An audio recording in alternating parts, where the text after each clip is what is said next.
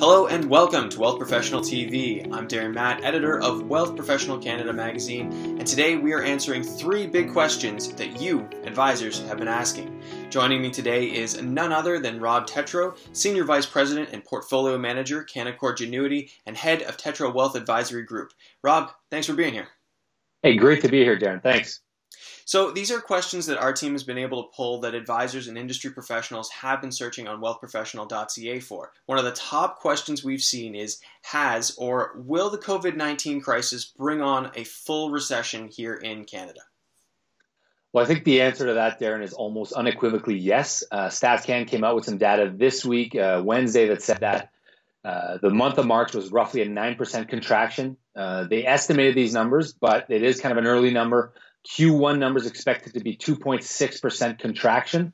A recession, as we know, is 2 consecutive quarters of negative GDP growth or contraction. So we know that Q1 is going to contract at the rate of about, we'll call it 2 or 3%.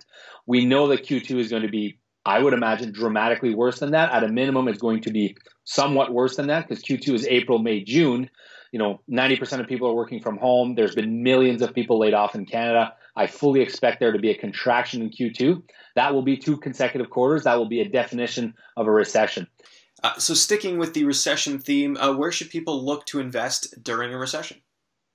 There could be potentially a lot of gains made in some sectors, hospitality, airlines, any of the industries that have been dramatically beat up, 50 to kind of 60%. Or 40 to 60%. If life gets back to normal, and if you believe that life will fully get back to normal, there could be a lot of money made there. However, for those that don't want to speculate and just want to own quality assets, there's a lot of sectors that have moved a lot. Specifically, financials have moved a lot. The REITs have moved a lot. There's a lot of sectors. If you buy quality and you stick to quality, and you just want to buy something that's corrected, you want to collect that nice fat dividend, which has increased now that the prices are down. Those are fantastic areas to look at. Some infrastructure plays. You get paid while you wait, and when the markets come back, you'll have made your capital appreciation. And finally, with all this recession talk and markets being as low as they are, how can advisors, really make their clients feel secure in the investments that they do have? I think now is the most important time, kind of ever in our careers, to be proactive and to be doing the right thing. We said this in 2008. We've said it for every recession.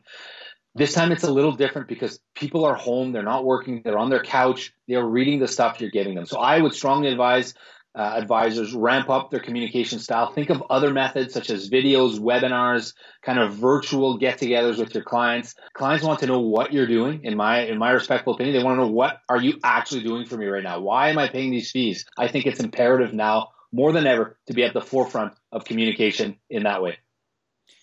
Great. Thanks so much, Rob. That's all the time we have. Where can our viewers find you? They can go to www.robtetrault.com, or if they want to book a no-obligation consultation, speak to rob.com. Excellent. And remember, for all the latest news that matters to advisors, make sure to visit wealthprofessional.ca. I'm Darren Matte. Thanks for watching.